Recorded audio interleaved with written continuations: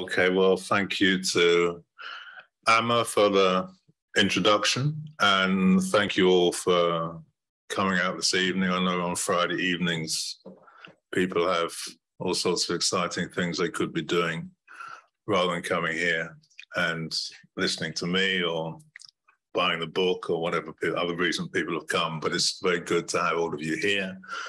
I don't know whether I want to say it's good to be back at SOAS or not. I spent a lot of my life, about 12 years actually, at SOAS. And I got some of the bug a little bit wrong because I actually did 2 PhDs here, wow. Although one I didn't complete for various reasons I won't go into now to save the embarrassment of SOAS more than my own embarrassment. Anyway, I came back and did another one. So I spent a lot of my life here, not actually here, but more over there. Those of you who want to know what I made of it all, you can read the blog. Where can people find the blog? Anyway, there's a blog I wrote somewhere, a SOAS type blog. I'm sure you can find it if you look for it. Okay, so I'm going to say something about my new book. It's rather a long book. I see 1 or 2 people staggering around with it, and I apologize for the length of it. The length of it has something to do with the length of the history. The book covers about 10,000 years, but I'm only going to cover about 2,000 tonight, so don't look too alarmed. But I can't really cover those 2,000 years very adequately. So I thought the best thing to do was to show you some of the illustrations from the book. I think the book contains more than 50 photos and illustrations. So I actually haven't got time to show you all of those either. But I'm going to show you some of them in order to say something about the history of African and Caribbean people in Britain. Some of them are my kind of favorite photos. Some of them just illustrate some of this history. So we'll see how we get on. If I can get the images to work, that'd be a good start.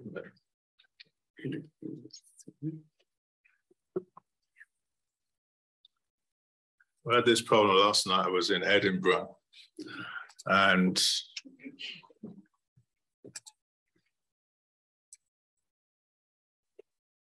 we're going to do that every time? Okay, you must stay there and do the technical things. Last night I was in Edinburgh and we had 4 academics on the stage to try and load a USB drive. And nobody could work out how to do it or to actually find the USB drive on the desktop and so on. Anyway, so we're a little bit ahead. SOAS is always a little bit ahead of Edinburgh at least. Okay. So this first slide is taken from Roman Britain, so I guess about 1700 years ago, something like that. And I'm going to start with Roman Britain. This is a reconstruction. Obviously, this is not an actual person. Some of you have realized that. I can see you nodding in the front there. It's a reconstruction of a woman who's known as Ivory Bangle Lady because she was buried with an array of jewelry, including an ivory bangle. And she was buried in York, city of York, in the 3rd century. She's quite a good illustration of some members of the Roman occupation, we could say, of Britain, in that was clearly, as her DNA shows, an African woman. She wasn't alone. There are many others in the book. I mentioned some of the other recent finds and archaeological discoveries. Of course, we also know that there were people like Septimius Severus, who's often called the African emperor, who came from Libya and also lived and died in York. There's another guy called Quintus Lollicus Urbicus, who was the governor of Britain, who was from Algeria. And they brought with them soldiers and also women and children and so on, who were Africans. So none of this actually is a very big deal. It's just how things were. But there are some people who get very upset. And some people have got so upset they've produced a video on YouTube saying that I'm, what did they say I was doing? Brainwashing school children, because I talk about Africans in Roman Britain. In fact, they couldn't read this big book, but they took another book I read for children and they attacked that. But anyway, this is just Britain's history. In fact, there were Africans here before Roman times. In the book, I also talk about Cheddar Man. Cheddar Man didn't come from Africa directly. Is just a representative of a black person who wasn't African as such, but lived in Britain for about 10,000 years ago. And at that time, everybody in Britain looked a bit like Cheddar Man. You can see the picture of him in the book. I'm not going to talk about him anymore. So that's going back nearly 2,000 years. Oh yes, I can't do it, come on. So I'm going to move forward. Now, I'm going to move forward to the early 16th century just because of images. That doesn't mean there were not Africans here in the centuries between Roman times and the 15th century, just I haven't got images that I can use to demonstrate it. But in every century, you find examples of Africans being here. Obviously, these are kind of archaeological, generally archaeological finds of Africans. And one of the problems with archaeology itself is that it's tended to be a little bit Eurocentric. And so science isn't often applied to the discoveries that are made. So people assume that they find a skeleton. This is a person who has blonde hair and blue eyes. And if you actually analyze skeletons, very often people didn't have blonde hair and blue eyes. And the more people are looking at these things now, the more they're finding that people were Africans or of African heritage. Some of you probably saw something in the news, I think just last week, of a girl who was a skeleton of a girl who died in Kent in the 7th century. And they reckon that they did the DNA test. They said 33% of her DNA was Yoruba, they reckoned, or maybe not. Anyway, from West Africa, probably Yoruba. So she didn't come from Africa, but probably her father or grandfather came in the 7th century. Why was somebody from what is today Nigeria coming to Britain then? Or maybe they didn't come, maybe.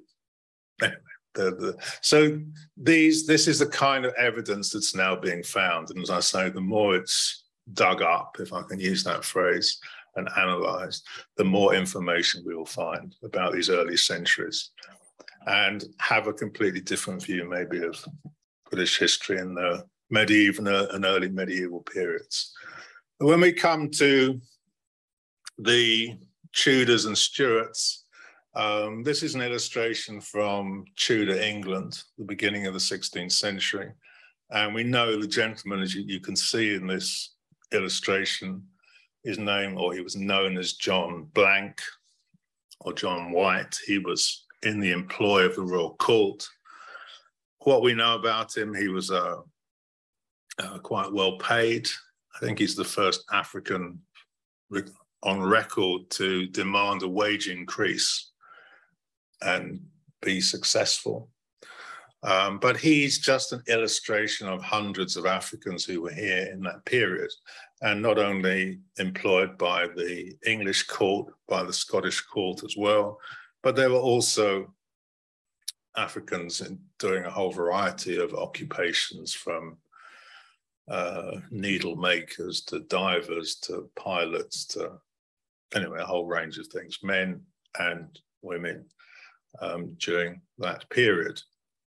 In the book, I go into more detail, which I'm not going to go into now, but just to illustrate the fact. Of course, in this period, England's relationship with Africa was undergoing a change that I'm sure you're aware of. And it began to engage in a more exploitative relationship with Africa. But even in this period, African rulers were sending usually their sons to be educated at places like SOAS. SOAS wasn't around at that time, but anyway, they were sent to places a bit like this. Okay, let's have the next one. So I'm going to move on a couple of centuries. Oh, is he still there? Oh, something I said? Okay, no problem. Okay. Actually, I've got an appointment too. I just remembered. Okay, so this is going forward a couple of centuries just because of time. And this particular slide is an illustration of the second Duke of Perth. And we're not particularly interested in him other than he was a Scottish aristocrat of that period. But the person who's more interesting is the young boy who's portrayed in this picture. You can just see there. And what's interesting about him, I think unknown, although maybe he is known, but I think unknown of name, is that he's wearing a collar, rather like some of you at home have cats and dogs. But in the early 18th century, late 17th century, it was the fashion for people of property to have African pets, sometimes Indian pets, but usually African pets, young boys, young girls, and so on. And what this illustrates is what I mentioned a few moments ago, the changing relationship between England and Africa during that period, and the fact that Africans were being brought to Britain as property, or some people like to say as enslaved people, but as property that could be bought and sold and exchanged and so on. And I'm not going to show an advert for the buying and selling of African children here, but such adverts are freely available on the internet. You can see them for yourself. They were very common in that period. What was more common, or what was equally common, was the acts of liberation of those Africans who were enslaved during that period, who took action to liberate themselves, to organize themselves, and to change their situation. I'll say more about that in a moment or two. Okay, so how to explain this new relationship in a slide or two, and William Answer is perhaps quite a good illustration of how things worked. He was the son of a gentleman, a ruler in what is today Ghana in West Africa, who, as I mentioned before, wanted his son to be sent to SOAS or somewhere like that to be educated. And so he sent him with a trustworthy person who took William to England, but unfortunately the person turned out to be not very trustworthy. He kidnapped William, took him to Barbados, where Bev wants to go, and enslaved him, and that was his fate. Well, understandably, William's father was not very happy about this. I forgot to mention that as well as being a gentleman, William's father was a human trafficker of other Africans. And though he thought that trafficking of other Africans was perfectly reasonable, he thought that the fact that his own son was being trafficked was rather unreasonable. And so he contacted the British, by that time, company that was in charge of human trafficking during that period, which was known as the Royal Africa Company. It was called the Royal Africa Company because it was dominated by the monarchy, because as I know you're aware, the monarchy were the chief human traffickers in Britain's history. Everybody from Elizabeth Tudor to William Hanover were engaged in human trafficking in one form or another. And they established their royal monopolies like the Royal Africa Company, the Royal Adventurers in Africa, and others. And I say more about all of that in the book. So William's father contacted the Royal Africa Company and said, look, there will be no more human trafficking from this part of Africa until my son is returned. The Royal Africa Company, understandably rather upset immediately went to Barbados. They found William. They bought back his freedom. They brought him to London, gave him this rather nice suit of clothes.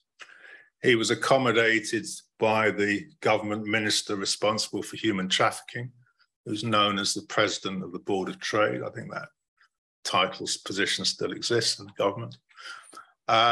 He was taken to the opera, to the theatre, had a holiday, his biography was published, his portrait was painted and so on. After a couple of months' holiday, he was returned to West Africa, to his father. He was very glad to see him and said, great, human trafficking can recommence as in the past. So what this story illustrates is that human trafficking was a business conducted by the wealthy and powerful in Africa and their counterparts in Britain, of which the British monarchy were the chief agents. Okay, we can go to the next slide. I'll try and go a bit quicker. So this particular slide, just to illustrate that not everybody in the 18th century was a human trafficker or an enslaved person. This is also to show that I haven't got anything in particular against the monarchy. It's all very well in its place.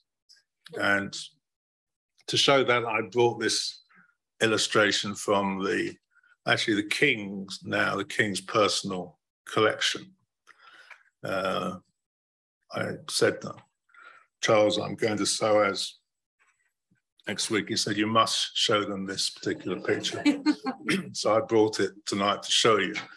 This is just an illustration of an 18th century trumpeter, African trumpeter, from one of the household regiments. Very unusual today to see such a military personage.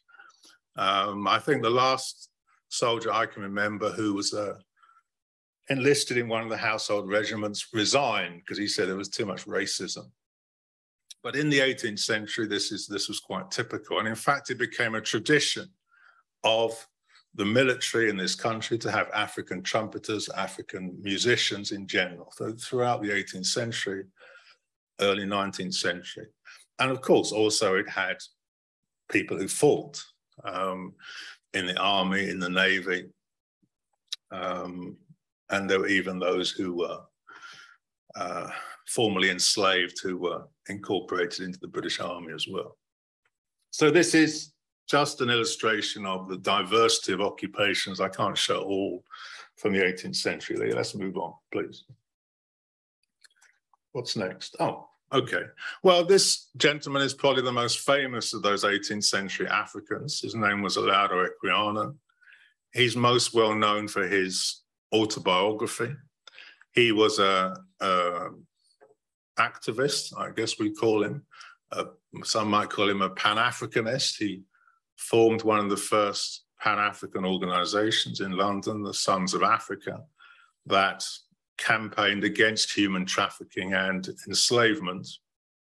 And he lectured up and down the country as part of the abolitionist movement in this country, particularly in the 1780s and early 1790s. And I'm not sure whether you know that in Britain's history, the anti-slavery movement, or the anti-slave trade or anti-human trafficking movement was probably the largest political movement in Britain's history, certainly one of the earliest movements that included Africans, workers, women, literally millions of people who campaigned, who signed petitions, who boycotted sugar in their tea and coffee and so on. Excuse me. It's a massive movement, but it's one that's hardly ever discussed and spoken about. But Equiano and others played a leading role in it. He was also a member of the London Corresponding Society, one of the radical organizations of that time, so radical it was banned by the government, an important organization that had very advanced political principles. They argued that if you were for the rights of Africans, then you must also be for the rights of working people in Britain. And if you were for the rights of working people in Britain, who had, of course, no rights at that particular time as such, then you must also be for the rights of Africans. In other words, you should be concerned with the rights of all. So this is very important politics. Some people still haven't grasped that in the 21st century, unfortunately. Okay, let's move on. SOAS can't afford one of those. Okay, so I'm going to move on to the 19th century. Again, I could have shown lots of images, but I thought I'd show William Cuffey, as I was in the mood of talking about those who fought for the rights of all. And William Cuffey was one of those. He was born in Chatham in the late 18th century, 1788, and was a tailor by profession or trade. But he's important because he became one of the leaders of a very important political movement in Britain's history, the Chartists. And the Chartists were the first national working class organization, I think, anywhere, really. They emerged in the 1830s here, and they fought for 6 demands of their charter, which were all concerned with political rights, the right to vote, the right to be elected to Parliament, and other rights of this kind. So William Cuffey was amongst those. There were others who were also engaged in similar kind of political activity, but William Cuffey is one of the most well-known. He was transported to Tasmania for his political activities, as many political activists, as well as others who fell foul of the law, were at that time. Let's go on, move on. Okay, so I mean, 19th century is a very interesting century. There was a historian a few years ago who said that the black population died out in the 19th century. I won't name him. But in fact, there's so much that one can talk about in the 19th century, but I'm just going to skip over it to some extent. There are lots of very significant and interesting women. I'm just going to mention Fanny Eaton here. Fanny Eaton was a cleaner, you could say, essentially. She was a cleaner. She's usually described as a charwoman, but a cleaner. She did needlework. She was a mother with 10 kids, a widow. She had generally a very difficult life, but she is known to us not because she was a cleaner, because generally cleaners are not recorded in history, but she's known to us because she was an artist's model. And she was a model for many of the pre-Raphaelites. I know that you're familiar with this kind of thing. And her portrait was painted and incorporated in paintings, usually to give them a kind of exoticism, that's the right word. She was originally from Jamaica, but she moved here and lived here through, and died here in the 19th century. But she's illustrative of many women who we don't know much about, who were generally poor, found life quite difficult, and are generally unrecorded, as are many men of that period. Of course, there are celebrated people, but there are also many who are uncelebrated and largely unknown. Yeah, let's go on because of time. Okay, well, this gentleman is interesting. His name was Jules Celestine Edwards, originally from the Caribbean. He's generally recognized as the first black editor of a national publication. He edited a publication called Fraternity, which he actually edited 2 publications, one called Fraternity, one called Lux. He was an anti-racist, an anti-imperialist, I would say. He protested against, yes, British imperialism in the 19th century. He was somebody who lectured up and down the country to actually sizable audiences. He was a a strong believer in temperance, which was a fashionable campaign or cause in the 19th century, meaning people should abstain from alcohol, rather like I do.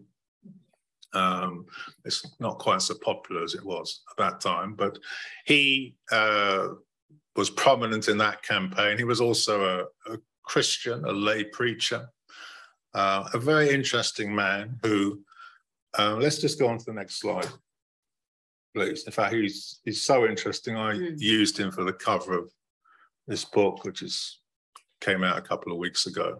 And one of the things which he did was he anonymously wrote a book in which he talks about, one of the things he talks about is the notion of kind of Britain being the sort of heart of racism, or the racism emerging from Britain, one of the things. And he does that by presenting a dialogue, conversation between Christ and the devil, which you might think is not the kind of thing that Christians probably normally do, but he certainly did it. And you can read some extracts of that book in this book, which is an anthology of writings on Britain by African, Caribbean, African-American writers from the 18th century to the early 20th century. Yep, let's move on. I've done the plug now. Move on. Okay, so I'm going to move on to the 20th century. And one of the features of the 20th century is that many more people came to Britain and settled in Britain very often, but not always, came as students from Africa or from the Caribbean. And this particular young man was a student at Edinburgh University, where I was last night, but he didn't remain a student because he was more interested in political causes of various kinds. He was a critic of colonial rule, and he wrote a very interesting book in 1908 called A Defense of the Ethiopian Movement. The Ethiopian movement was, we can say it was a kind of early form of Pan-Africanism. So his book is one of the earliest Pan-African books. His name was Bandele Omoniyi. He was a Nigerian. He's interesting also because he came from a relatively poor family, but he managed to find his way here, where he was, anyway, I won't go on and on about him. He's important to me because I wrote about, one of the first things I ever wrote as a historian was about this young man. So I'm quite fond of him. He later went to Brazil, where he got involved in all kinds of politics, was imprisoned and died of beriberi at the age of 27, just not many years after this picture was taken. But he's an example of this kind of student activists that were very much a feature of British history. Let's have the next one. British history in the 20th century and maybe the 21st century. Okay, then I have actually got an image for the First World War, but I decided not to show it because when people talk about the First World War in particular, they like to talk about people who fought in the war or even died in the war without really talking about the war, what the war was about. So I thought we'd let Isaac Hall just tell us what the war was about. Because if you listen to Michael Gove or Boris Johnson, you'd never understand what the war was about. You'd think it was to save Western civilization or poor little Belgium or something. But Isaac Hall, it's attributed to Isaac Hall. Isaac Hall was what was known as a conscientious objector. You heard of them? Mm-hmm. Yeah, you have. Good. People who, because of their conscience, refused to fight. And they could be, and he was imprisoned. He was in Pentonville. He was tortured, originally from Jamaica. But he remained resolute, as many thousands did. And we're not actually sure if this are his words, because this it was written anonymously, or it's presented anonymously. So it could be from another African conscientious objector, but it's usually attributed, or I usually attribute it anyway, to Isaac Hall. So it's it's a very good explanation of what's going on. It's probably one of the best summaries of the First World War actually I've ever seen. So there you are. Okay, so I mentioned students and student activism. So this is another example from the 1920s. This is the Nigerian Progress Union, formed in 1924. Some of them were actually students at University College, but this organization was actually formed in Ladbroke Grove. And although it's the Nigerian Progress Union, the woman who co-founded it is sitting in the middle there, wasn't Nigerian at all, well, in the generally accepted sense of the term. Her name was Amy Ashwood Garvey, and she was from Jamaica and the first wife of Marcus Garvey.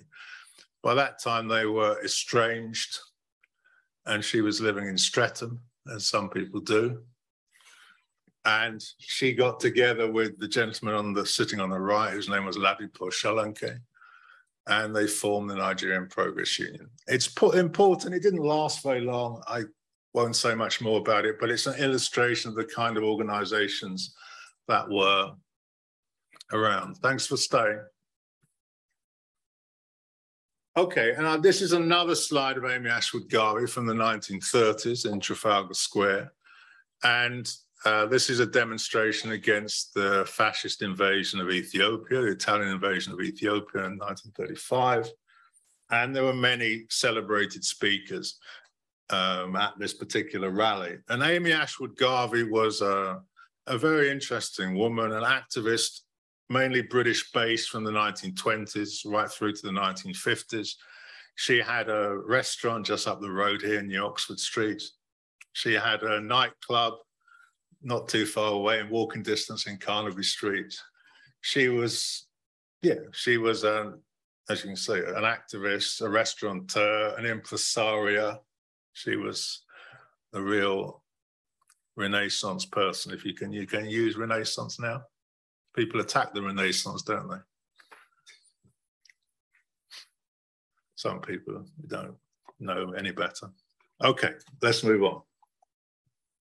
Okay, so this is another picture dealing with the same issue. And the question of Ethiopia or Abyssinia really united people in Africa and the African diaspora, as well as many other people in the 1930s, because it was a clear sign of what the appeasement policies of Britain and France were leading to, were encouraging, the rise of fascism and the likelihood of a new world war. This is one of my favorite photos from Cardiff, and you can see the banners there against fascism, remember Abyssinia, for collective security against a new world war and all these kind of things. Cardiff is a kind of interesting place because it was no, I won't tell you that story. I haven't got time. Let's go on to the next. You can read it in the book. Read it in the book. In the discussion.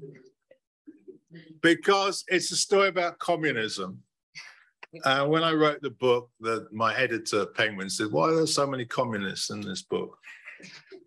And I had to say, well, they were that's because they were involved in, I better tell you the story now. There's a man called, I've forgotten his name, Harold Moody, Dr. Harold Moody. He was a GP of Jamaican heritage, GP in Peckham in the 1930s and so on. And he was the president of an organization called the League of Colored Peoples, which was a kind of anti-racist organization, amongst other things. And he went to Cardiff in the 1930s, and he said, and he went amongst the kind of black population of Cardiff, and he said that essentially, so they were all communists. And he explained that they were all communists, or words to that effect. I'm paraphrasing a little bit. because he said only the communists had organized amongst the population of Cardiff. And many of the key activists in Cardiff, key black activists, were just happened to be communists. So, that's the story. So that photo is probably illustrates probably many of the men you saw in that photo holding the banners were communists. No, that's just not a big deal. That's just the way it was.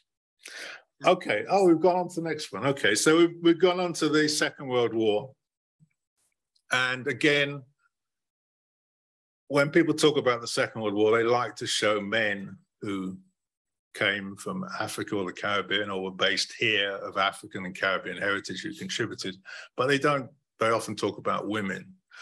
And this image illustrates two things. One, that Amelia King was a woman, which is important and significant. She came from Stepney Poplar in East London. And she attempted to take part in the war effort, but she was prevented from doing so by the racism that existed in Britain at that time. The colour bars, it was called. In the poster it says colour band, but it was usually known as colour bar. And this particular poster mentions another famous case during the war of Leary Constantine. Some of you have heard of him, the famous cricketer and later peer, the first black peer, who was also discriminated against just up the road, actually, in Russell Square, the Imperial Hotel in Russell Square. He was barred from it. So that was quite common in Britain in that period, even during the war, which is ostensibly fought against fascism and all these kinds of things. But the problem of the colour bar was ever present, and it existed not just in the land army, which Amelia King tried to join, but also in the services as well, and the auxiliary services. And it's sometimes forgotten about that those who did come and fight or were British-based and fought had to also overcome that problem of racism in order to do so. And it's sometimes swept under the carpet a little bit. In the book, I go into it in very great detail, partly because when you actually look at the facts, it sort of leaps out and grabs you around the throat. It's so prevalent everywhere. Yep, next one, please. Well, the next one is another person who contributed to the war effort, this time from Nigeria. She's known as, I suppose, as Nurse Ademola, and she was a nurse here in London. She illustrates something that is sometimes forgotten about, which is that African women came here and stayed here very often, and contributed to the health service as nurses and doctors. The men came as well, but women came. And it's important to mention that, of course, women from Africa are still being brought, we can say, to Britain and into the NHS. So the health services of African countries are being brain drained. But it's important to remember, because very often the presentation of nurses, if Black nurses are mentioned, people tend to talk about those from the Caribbean, and that's fair enough in its way. But it excludes all of those from the African continent. There was actually a BBC documentary a couple of years ago, a few years ago. I can't remember what it was called. Was it called Black Angels or something? And it interviewed a lot of women, and they all came from the Caribbean. I don't know why, except one, I think, who came from somewhere, Nigeria or Ghana or somewhere. But this is a kind of distortion of the facts and the history. And so Nurse Ademola was so important that a film was made about her during the war, a kind of propaganda film by the British government, which unfortunately has now been lost or destroyed or hidden. So we don't have the film unless anybody has a copy or can find a copy. But we have some of the stills from that film made in 1944. Okay, yeah, let's go to the next one. She was, amongst other things, also a member of the West African Students' Union. And here I thought the West African Students' Union were based just down the road there in Camden, almost in walking distance. An organization formed in 1925 that had branches all over Britain and all over West Africa as well.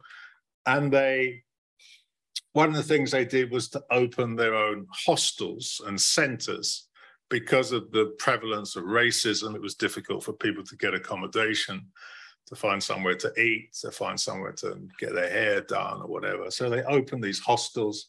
This one is, this is still standing. This is in South Villas in Camden. But this is quite a good picture from the 40s. Eventually they had about 3 different hostels all over London. They raised the money in West Africa. They went to West Africa, raised the money, came back. And of course, these hostels were not just social centers, they were political centers. And the West African Students' Union was one of the first organizations to demand independence from colonial rule in West Africa during the Second World War. Yep, let's go on, as I can see. Okay, so this is 1945, the famous Manchester Pan-African Congress. Here you can see Amy Ashwood Garvey on the panel, on the platform. In the middle is a guy called Peter Milliard, who was a GP in Manchester, who was the president of the Pan-African Federation that organized this famous Congress. A Congress that's probably more famous in Africa than it is in Britain. We haven't got time really to say too much about it, other than maybe just look at the placards, you get an idea of the politics. Arabs and Jews unite against British imperialism, down with anti-Semitism. The one I particularly like, Labour in the white skin cannot emancipate itself, while Labour in the black skin is enslaved, which is a quote, as you know, from Karl Marx, Das Kapital. So this was the politics of the Pan-Africanists of 1945. Again, we could say a lot about it, but we won't. It was originally going to be held in Paris, but the weather was so much better in Manchester, they moved it to Manchester. Okay, let's have the next one. Okay, so 1948, as Amma said, was a very important year. So I'm going to talk about the Turpin brothers. Very important, and I always get them mixed up. So you just have to accept that these are the 3 Turpin brothers.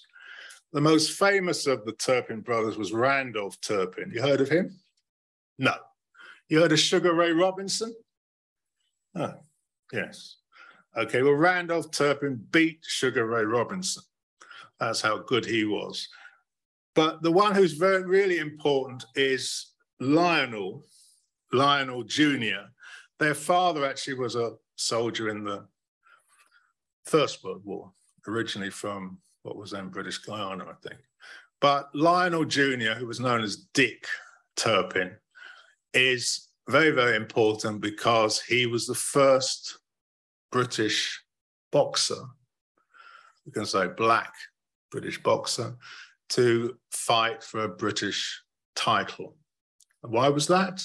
Not the first. Yes, that's true, actually. First British, yeah, in this period, because as in other parts of other aspects of society, there was a color bar in boxing. So if you were not a white boxer, you could not compete for a British title until 1948, when Dick Turpin won the British middleweight title and was allowed to compete for it and won that title. So it's a very historic victory and, as I say, a very important year. Okay, let's go on, see what else we've got. Okay, yes, so this is from the 1950s. And this is a paper of the Caribbean Labour Congress, the London branch or the British branch of the Caribbean Labour Congress.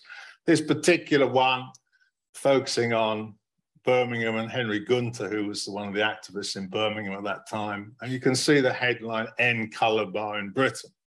Now, I should have explained, but I'll explain now. I mentioned about the colour bar before. But the point about it was that racism in Britain was legal in this period. That is to say, it was not illegal. It did not become illegal until 1965. So you could be discriminated against, and people were discriminated against legally. There was no recourse under the law, whether it was in the armed forces, in boxing, in a hotel, in a pub, in a university, anywhere. So this is, of course, there were many demands and complaints that there should be a law, but it was always defeated. And there were demands in Parliament as well, and they were all defeated. So this is one of the newspapers that existed at this time, in fact, from the 1940s. The Caribbean Labour Congress was established here, 1946, 1947. It was led by a man called Billy Strachan, who was also just happened to be a communist as well, actually. And for that matter, so was Henry Gunter, but that's another question. Okay, so I'm moving on again to 1962. And Claudia Jones, I'm sorry for mentioning Claudia, is another communist. You see why my editor got so upset. So Claudia Jones, you all are familiar with her, I'm sure. She's generally noted for organizing a Caribbean carnival celebration following the 1959 Notting Hill race attacks that are known as riots. She was many things, generally an organizer of people against racism, against imperialism and so on. She also was the founder of the West Indian Gazette, which some people talk a lot about as the first newspaper or something like that. The West Indian Gazette actually grew out of Caribbean News, the paper that I showed you before. This demonstration is against the 1962 Immigration Act, the first post-war, the first racist legislation in the post-war period. There was other racist legislation before, but this was the first big one in the post-war period that openly discriminated against people from people of color, we can say, generally speaking. Okay. Again, I'm moving on because I can't say and show everything. Okay, so this is from the 70s. And again, there are lots of things one could talk about in the 70s, but this is, in a way, indicative of maybe what was going on at the time. The Oval Four were four young men, and you can see them pictured there, who were coming out of Oval Tube Station in 1972 when they were attacked by a group of men, and a fight ensued. And it became clear during the course of that fight that the men happened to be members of the police service, I believe it's now referred to. So the four young men were then arrested, charged with various bogus offences, offences connected with what was at that time the crime of choice for the police, which was something called mugging, which was a term used for street robberies. And the term mugging was generally applied to young black men, mugging and muggers. So anyway, these four guys were arrested, tortured, made to sign various things, and eventually served time. And Winston was in prison, I think, for 2 years. And the important thing about this story is that Winston, they were all completely innocent. They hadn't done anything wrong other than to come out of the Oval Tube Station at the wrong time. Winston campaigned for 50 years. And it was only, I get my years mixed up now, last year or the year before, that he and the other three were completely exonerated of all sentences quashed. I don't think he's yet had any compensation. I might be wrong about that, but I don't think so. And the convictions were quashed because it came to light in various, through a way I won't go into now, but in a strange way, that the police officer leading that attack was corrupt, was his expression used, and actually had been imprisoned himself. But the fact that he'd been imprisoned wasn't enough for the police or the judiciary to investigate all the arrests and things that he'd been involved in. It came out in another way because of another court case and so on. So although people might like to think that this is all about one corrupt police officer, obviously it isn't. It's about the fact that the entire judicial system and police system is corrupt, if one wants to use that word. And I heard the other day on the news, I think on the BBC, that someone had done an investigation and found out the Metropolitan Police was a little bit racist. I don't know whether anybody saw that. A very important report. Okay, so moving on, again in the 70s, this is also maybe a feature of the 70s, the connection that people here, young black people in Britain felt with Africa. This is an Africa Liberation Day, actual demonstration in Handsworth. And in those years, Emma will remember, well, I know you're not quite that old, but I know you don't remember the 70s, only the 80s, so I forgot that, yeah. But in the 70s, we used to celebrate Africa Liberation Day on May the 25th. It's not even called Africa Liberation Day anymore. And this is perhaps one of the best illustrations of those kinds of celebratory events that used to occur in London and other cities up and down the country. And with people connecting the struggles that were going on in Africa in various places, in Angola, in Mozambique, in Guinea, in Eritrea and elsewhere, with the struggles that people were engaged in this country. Okay, let's go on to the next one. Okay, good. Yeah. So this is my friend Adi on the right-hand side. And Adi is also a SOAS alumnus. She couldn't be here this evening, but we've known each other for whatever it is now, a long time, 45 years or something, long before Emma was even around. And Adi couldn't be here tonight, but this picture is important and illustrative of another feature of British life and society, because her son, Olusheni, who you see here, was tragically killed by the police 12 years ago while he was in hospital. And he'd gone to hospital because, as people do, he felt unwell and was, I always get the phrase wrong, he was like an outpatient. He had admitted himself to hospital. So you could say he was free to leave. Anyway, the hospital staff felt that he shouldn't leave. They called, I think, 11 police officers, and they killed Sheni. So this tragedy, unfortunately, is one of numerous. I go into many of them, not all of them, but many in the book. It's linked to other tragedies. The key thing about it, perhaps, is that the impunity of the state, that people can be killed by the state and its agents, and nobody is held to account.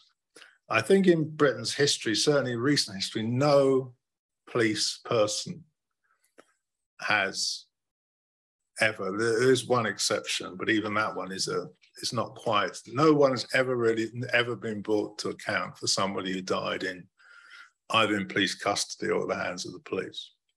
So Adi and her family have campaigned for 12 years.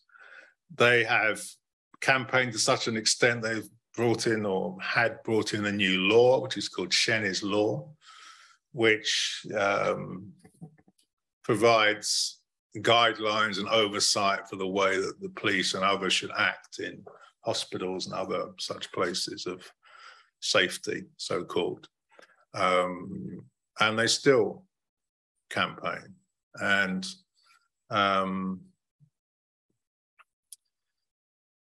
in fact, there's a demonstration coming up. So this, thank you so much. Thank you so much. Thank you so much. Can you just say it again so people can hear? Thank you.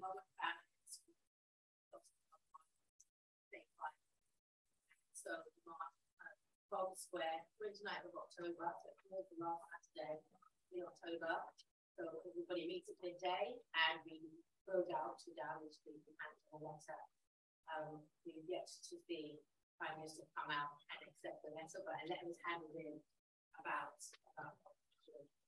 Thank you. Yeah. Yeah. Well, there might be a new Prime Minister by then. Not that that would make any difference, but I just mentioned that. Okay, let's go on with the next slide, please. Okay, so that brings us right up to 2020. The book finishes, it goes from 10,000 BC to, or BC anyway, before our era, to 2020. And of course, Black Lives Matter was partly about the kind of events I've just described in regard to Olusheni, as well as in other countries. But it also raised issues about how history is presented or misrepresented and falsified.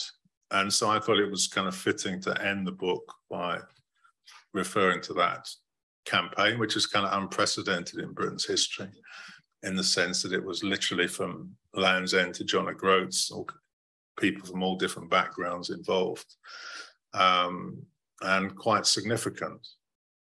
And so it's important to, 2 years hence, to reflect on that. But as I say, particularly important for those of us who are concerned with history and the presentation of history, and the impact that has on young people, the falsification of history has on young people, to present a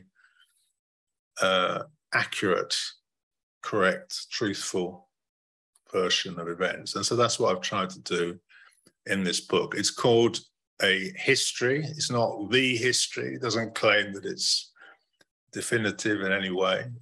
It's my presentation and my attempt to summarize the research that's been done over the last 40 years or so. There's quite a lot of work has been done. And you will see at the end of the book, there are, I don't know how many pages of references. If people want to check up on these things and go into things in more detail, then all the information is there. Okay. Thank you.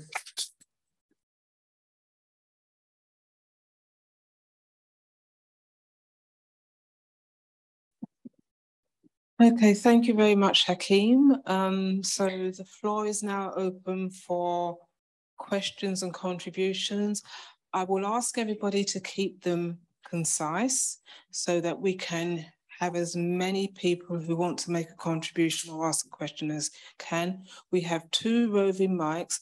Wait until the mic comes to you. I will indicate to our wonderful student helpers, student ambassadors, who to go to. So if you can raise your hand if you've got any questions at all. Anybody? Or you just will want to rush off, buy the book and read it? Okay.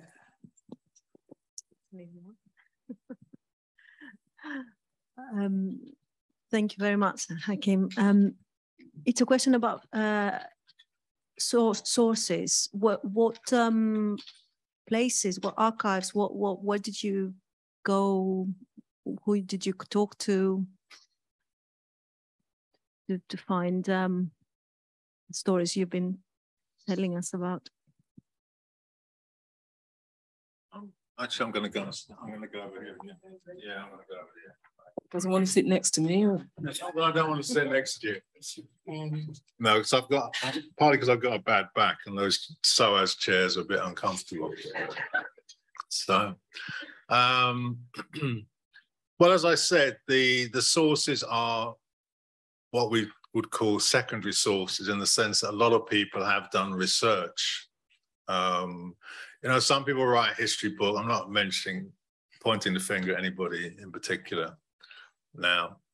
Some people write books of history and they have very few references in them, which leads people to suspect that they discovered all these things for themselves.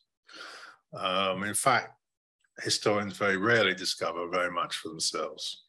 There are always other people who research and write and so on. And so one draws on that and tries to summarize and crystallize it and present it in a way. So some of it, a lot of it is that. Some of it is, it has to be remembered, I've been doing this work for, I don't know, more than 30 years, maybe even 40 years. So in that time, I've done a lot of research myself in different archives in this country and overseas. And so I draw on that as well. You never really know where you're going to find information relating to Britain. Just to give an obvious example, when I researched the West African Students' Union, which I wrote about many, many years ago, all the papers of the West African Students' Union are in Nigeria, or many of them. There is material here, but the bulk of the material is in Nigeria. Why shouldn't it be? But just for example, if you're looking at West African Students' Union, so you need to go to Nigeria, then there's material in the British Library, there's material in the National Archives at Kew. I found material in Washington, DC. You never know where you're going to find stuff. So that will give you some idea. Then today, there's a lot of material which is online. There's a lot of archival material online. I mentioned, for example, the 18th century. There's now a lot of stuff online. If you wanted to read, you know, Equiano's narrative, for example, you don't have to buy it anymore. It's online. You can look at it there. If you wanted to look into adverts for the sale of African men, women, and children, there's now a whole archive produced by the University of Glasgow. You can go to that. It also shows you the notices and adverts for those who liberated themselves from bondage by running away throughout the country. That's all online. And you can look at that from your bed if you want to. And there's other material. A very good site is the Old Bailey site. I don't know if anyone's familiar with that. The Old Bailey site is very good for 18th century, 19th century. There's loads of stuff. There's no shortage of material. So I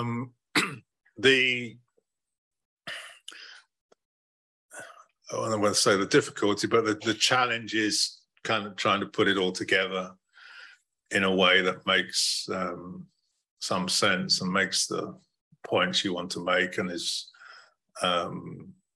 reflective of the history and can tell us something about, not just about African and Caribbean people in Britain, but about the history of Britain and Britain's relationship with other parts of the world and so on. So that's the idea. Whether I've succeeded, you'll have to read the book and tell me whether I have or not. Okay, lady over here and then the guy up there. Hello, Professor Adi. Thank you so much for your presentation and your work. I want to ask you, in terms of seeing the change you really want to see, i.e. the racism, anti-racism, and taking the long view, how far along do you think we've come and how long do we still need to go? I would like your reflections also in terms of legislation, particularly in combating things like institutional racism. Well, that's a difficult one to answer. I mean, I think one of the things that I tried to bring out in the book, again, I'm not sure how successful I've been, you will have to judge, is that Britain has a very long tradition of anti-racism. but it's a tradition that's not very well known or presented.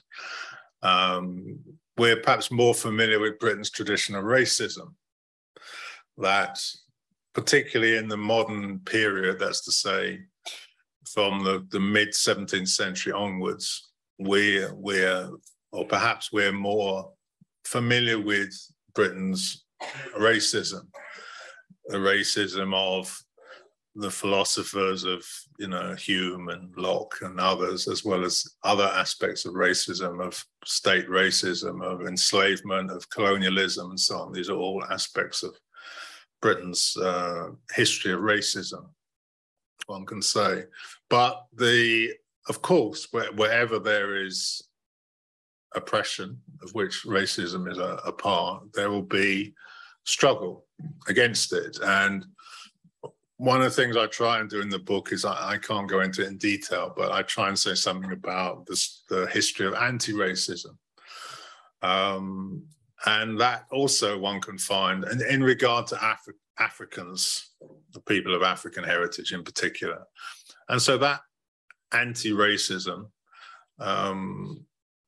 developed alongside the racism.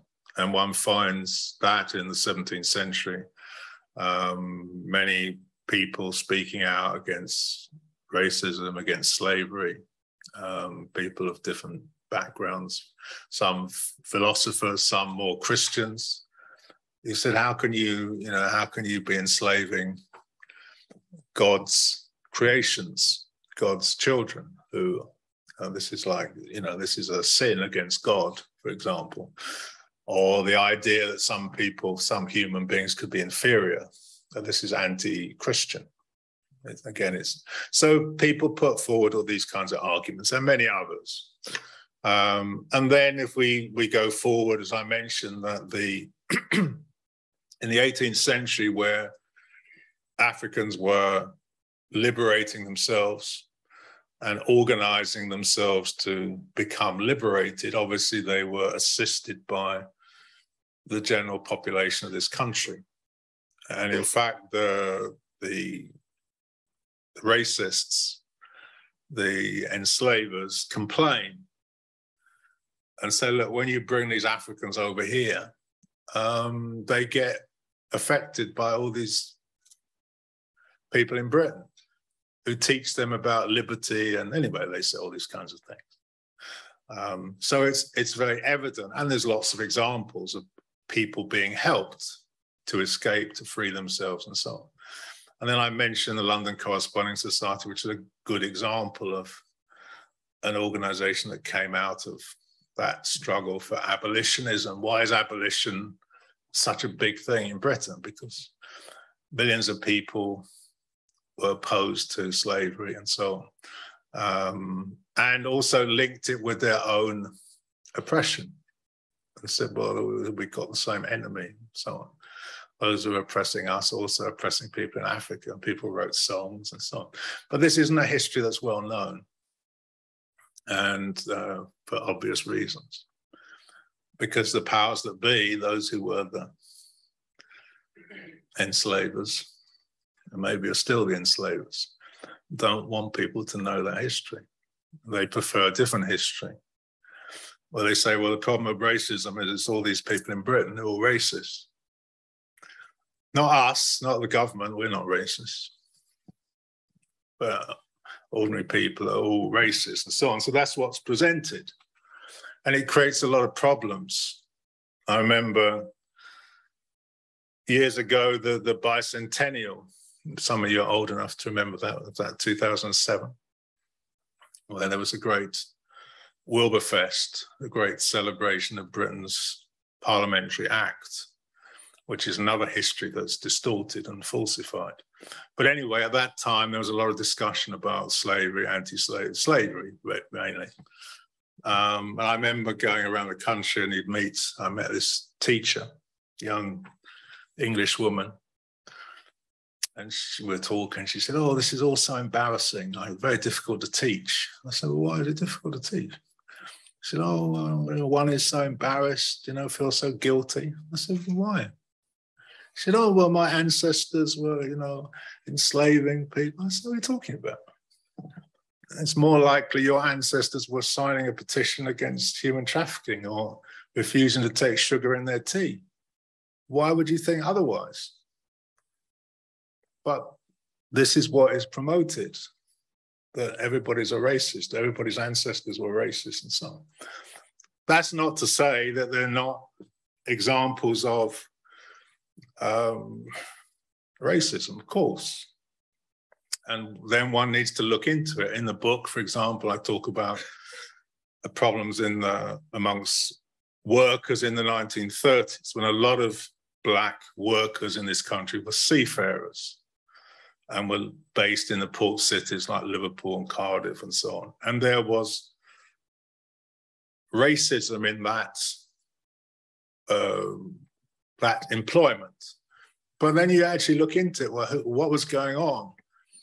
And you find, well, the ship owners were trying to create divisions, because if they could create divisions amongst the workers and pay Black workers less, then they could drive down the wages of all the workers.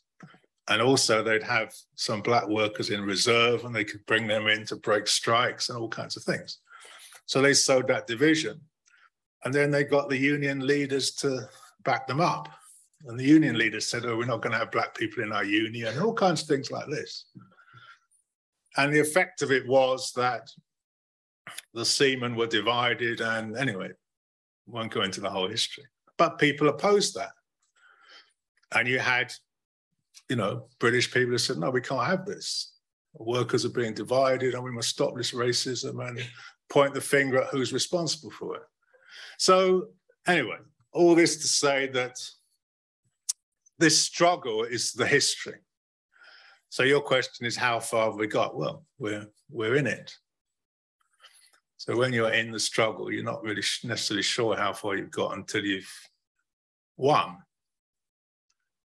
So we haven't won yet, but you know, we're in struggle, and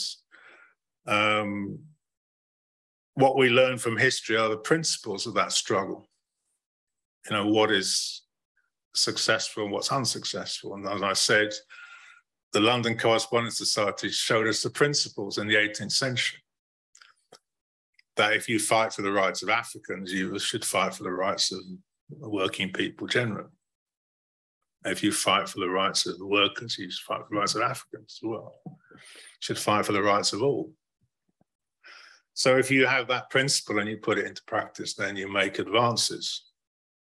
But if you have some other principle, then you don't. Or you know, it's a slower thing. So that's how I would look at it. And what comes out of that is you identify the problem and who's the enemy.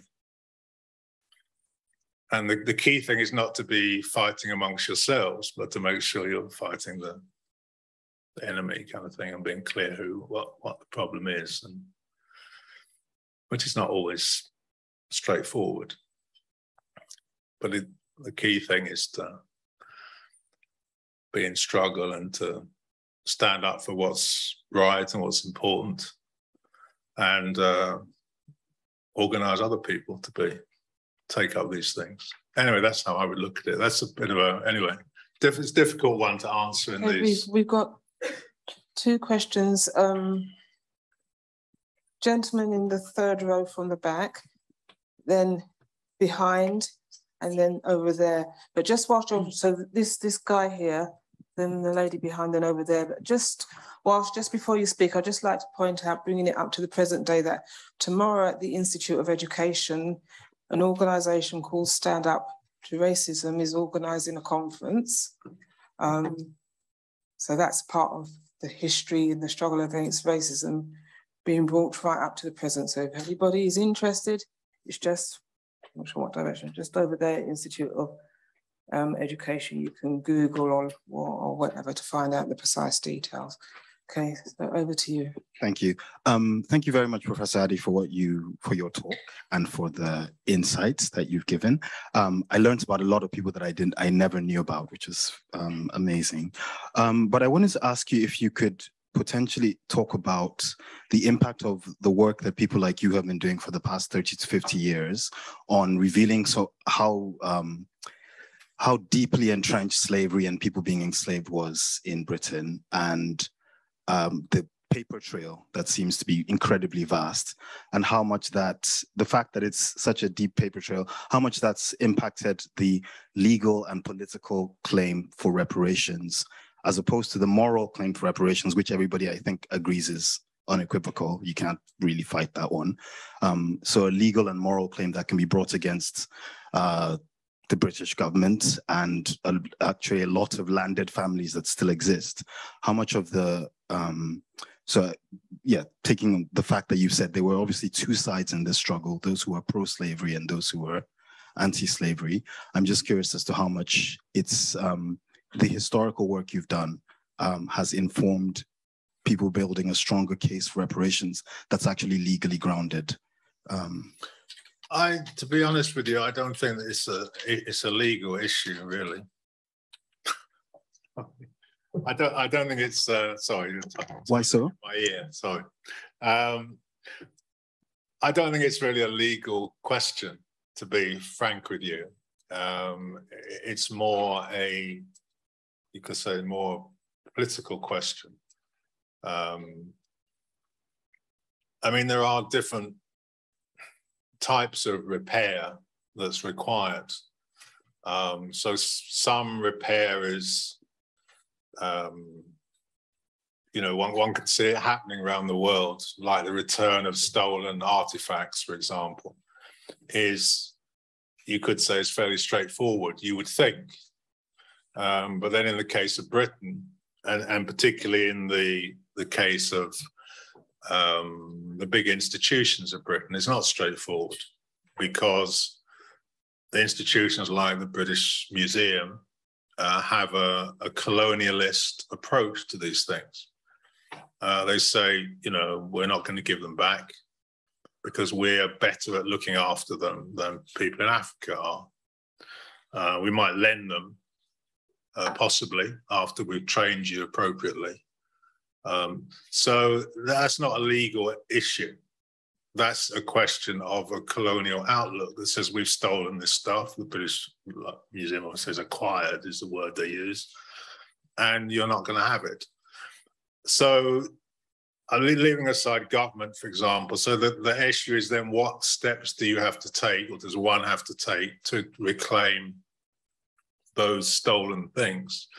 So that's not a legal question, I don't think. I mean, there are all kinds of international bodies, including, UNESCO and others. I mean, they're already the precedent, not the precedents are there, but the principle is established, as you pointed out.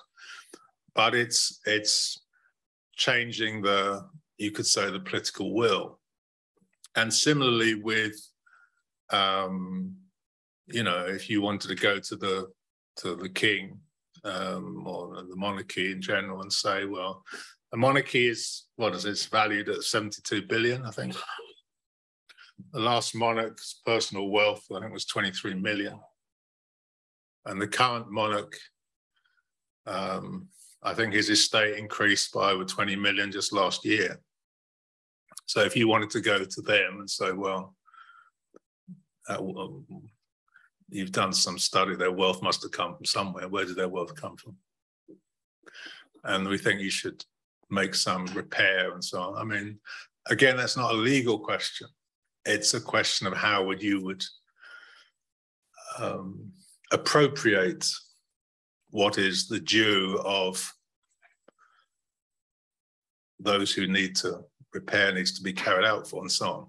The other issue about repair is it's not just something that is about what happened in the past, because that damage still continues, because the relationship between Britain and Africa, or Britain and the Caribbean, or Britain and other places in the world still exists. It's as an unequal relationship. And it has various forms. It has something called a commonwealth, which is strangely named, because there is, what is this commonwealth? But anyway, they have these ties and so on, which still exist. So the repair needs to start with what is ongoing.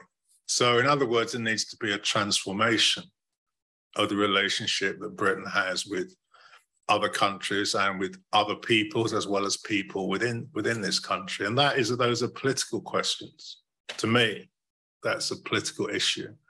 And you could think of it in this way: what kind of government would we need to have in this country to bring these things about? Would it be a Liz Truss sort of government? Or would it be a, what's his name? Starmer kind of government? What's his name? I can't remember his name now. Whatever his name is, you know the one I'm talking about. That's it. Sorry. What kind of government would it be that would say, yeah, of course we're going to make repair for all these crimes that Britain has carried out over the centuries? It's quite difficult to imagine. And even if it was a Mr. Corbyn type of government, do you think that the powers that be in this country would allow a Mr. Corbyn kind of government to make that repair? I doubt it. So then you raise the question, okay, what kind of government? So if we were the government,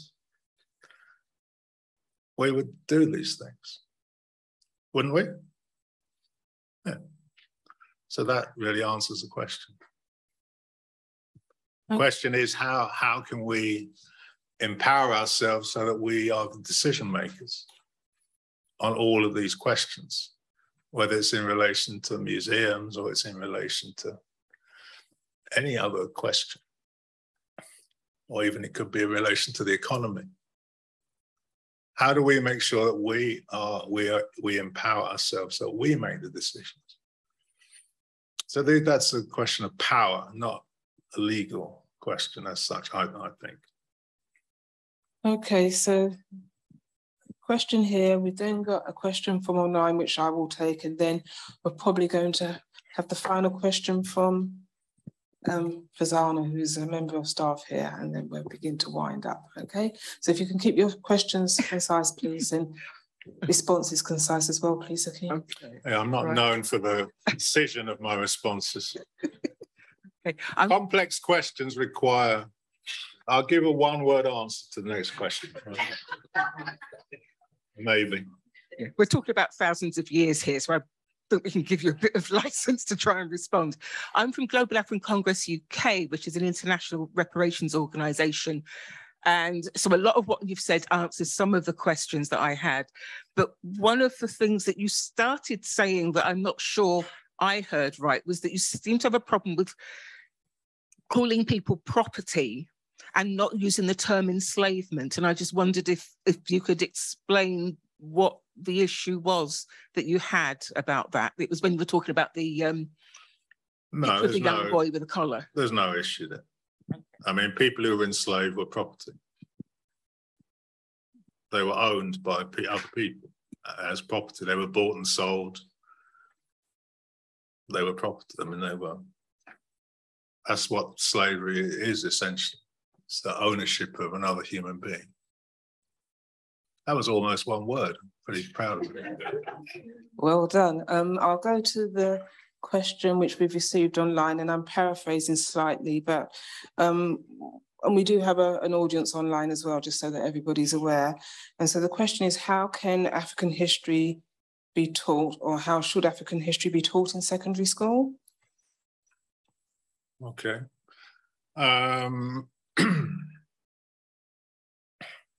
Well, there are all kinds of possibilities now, because there are curricula and even exams in the study and the teaching of African history. It tends at the moment to revolve largely around kind of pre-colonial kingdoms of the type that are favoured by SOAS, or used to be favoured by SOAS when I was here. So like, you know, ancient Ghana, Mali, Songhai, Benin, Kanem, Bornu, Congo, and so on. So that's a sort of tradition that's developed over quite a long time. And so there are the possibility of teaching that. There are online materials, there are all kinds of resources for the teaching of that history. And I'm sure it's being done in innovative ways.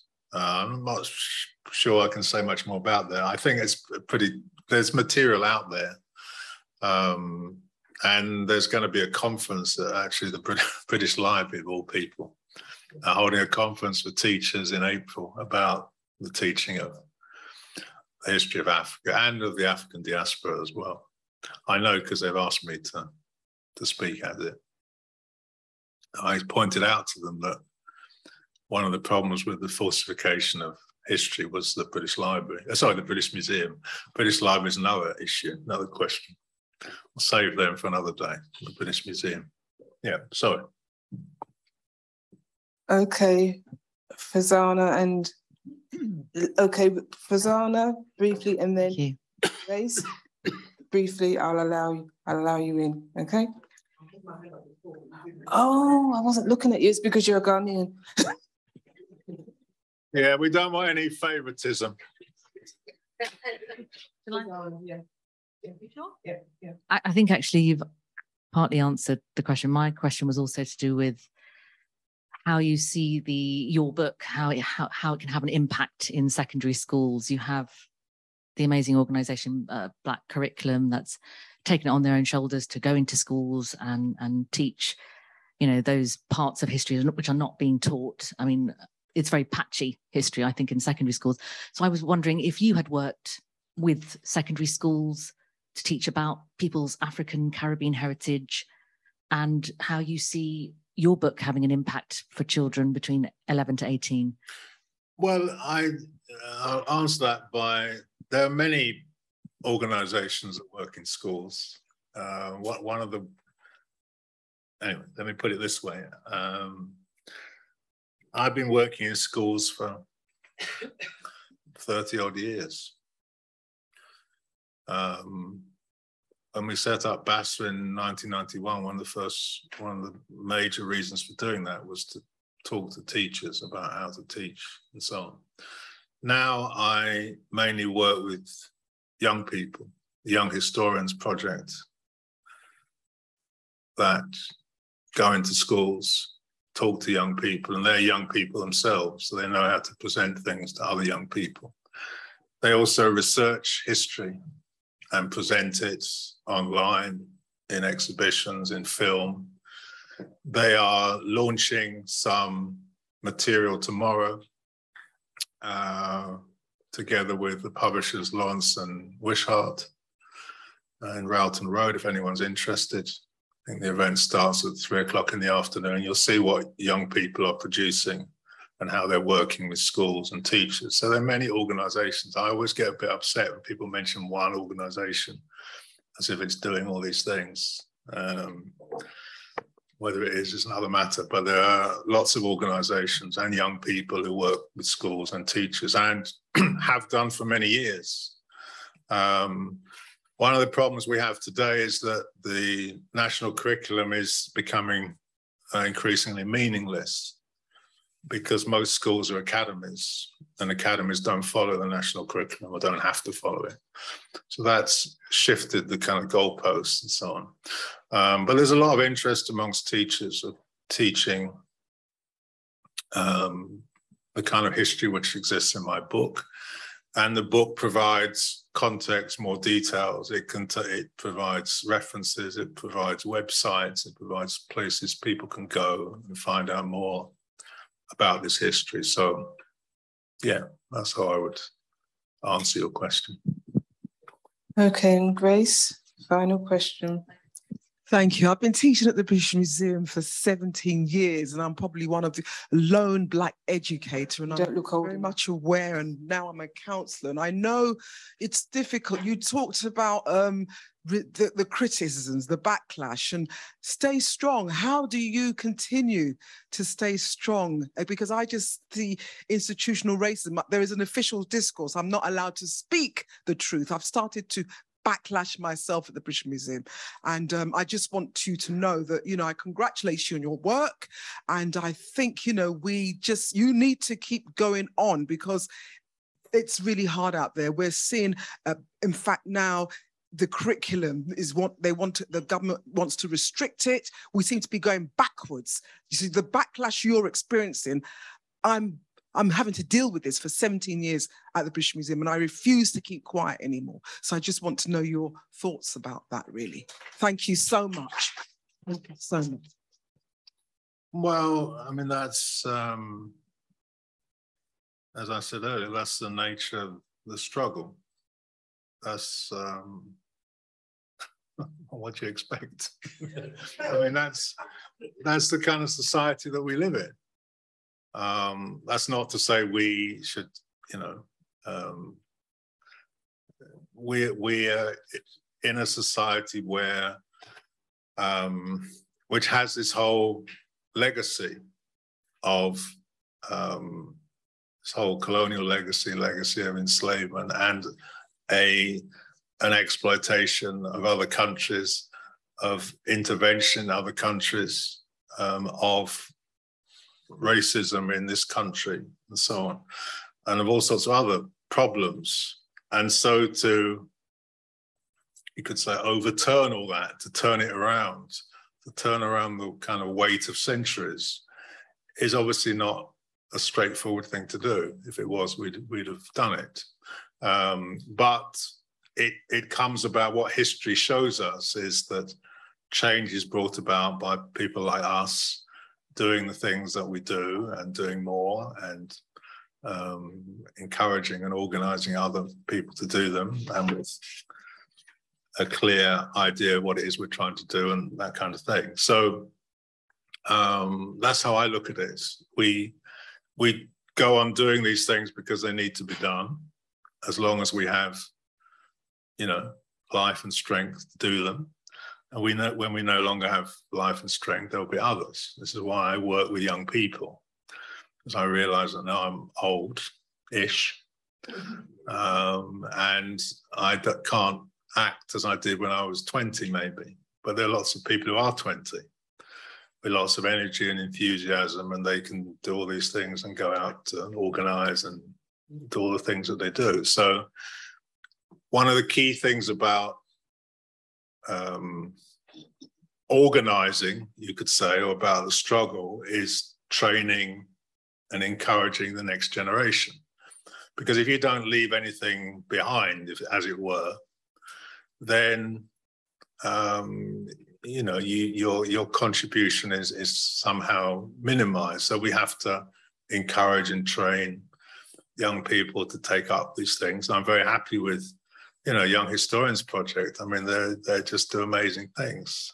And a lot of them are studying history. Some of them are now doing PhDs. Some of them are doing, involved in other things. Some of them are archivists. Some of them are all kinds of amazing things. And we live in a country where there are hundreds of thousands, millions of amazing people. And the issue is to organize, galvanize them into not a trickle, but a mighty torrent that washes away all this rubbish. And, you know, you see in those young people and other young people that that's the future of Britain.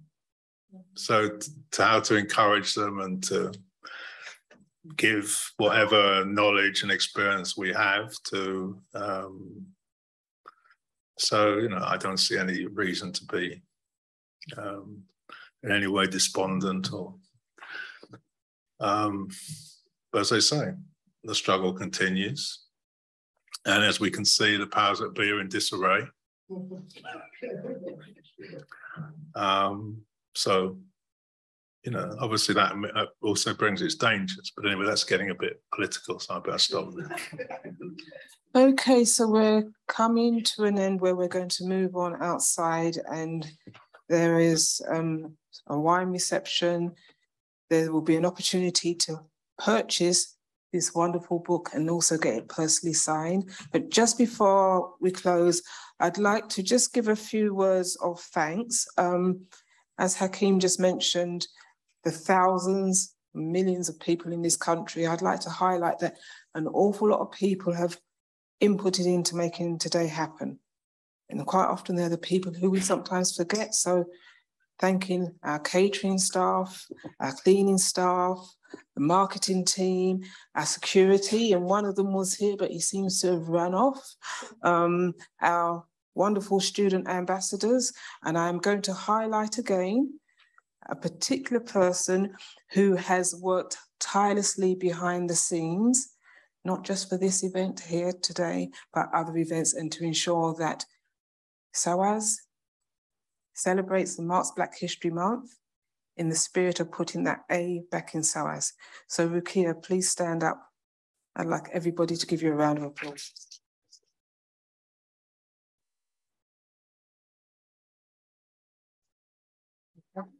I would like to thank our former student of SOAS, Professor Hakim, for giving such an informative and inspirational presentation. I encourage everybody to buy the book. I encourage you all, if you haven't got them, to think about purchasing his other books, including the one that was shown on the screen, which I've got in my bag. I didn't bring it out here to edit it. And also there are many students in the room, students of history, who are based at SOAS, who are outside of SOAS, who are community historians. Do the research, research the history and begin to write it. As the professor told us, this is a history, it's not the entire history. And there are many of you in this room who can contribute to writing that history. And one place I will say, and you mentioned many places where you can find the history, a lot of the history is in your homes, your parents, your grandparents, your aunties, your uncles. Grace, you know your father's chest. Exactly. I've just come back from Ghana. I found documents and photographs in my mum's suitcases and chests, etc. So talk to your parents, talk to your grandparents, talk to your neighbours. Those of you who are from, in particular, West Africa, look at some of those funeral brochures. You know what I mean? Where you got the obituaries and, you know, Auntie did this in 1956 and 1940, yeah. Do that. Let's share our history. Let's write our history, because the history of African and Caribbean in Britain is not just the history of us, the African and Caribbean people. It's the history of the whole of Britain. And every child needs to know the history of where we are today so that they can make that contribution towards making Britain and the world a better place for tomorrow. And on that note, I'd like everyone to applaud each other and we can go forward. Buy the book, get it signed, and have a glass of wine.